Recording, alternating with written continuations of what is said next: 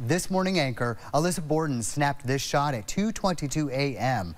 of the northern lights outside our station here in South Burlington. Here's another cool photo from Amanda in Brandon, and James snapped this one in North Calais. Thank you very much for sending those in.